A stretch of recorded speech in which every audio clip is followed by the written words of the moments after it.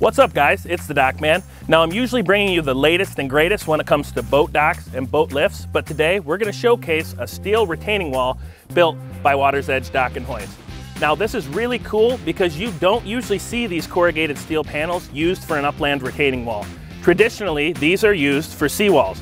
This is a 5-gauge steel panel. Edge drove these down into the ground 5 to 6 feet to retain 14 foot of earth that this customer had to keep held back so that they could make a driveway up to their home for critical access. So this customer solved their erosion problem, getting a good 5-gauge steel pile and choosing a contractor that's versed in doing seawalls, so upland walls are no problem. This wall's gonna stand the test of time.